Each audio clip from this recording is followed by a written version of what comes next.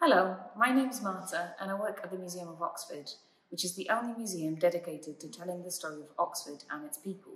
We're really interested in stories of how people have made their mark on our city and how they have made it their home.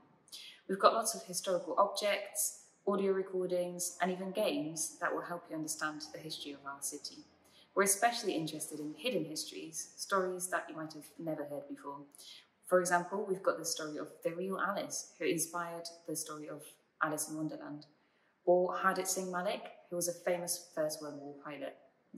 We also have lots of stories of present-day communities and people who live in Oxford today, so you can discover what it's like to live in Oxford now. So do come and visit, and you're guaranteed to learn lots about our city.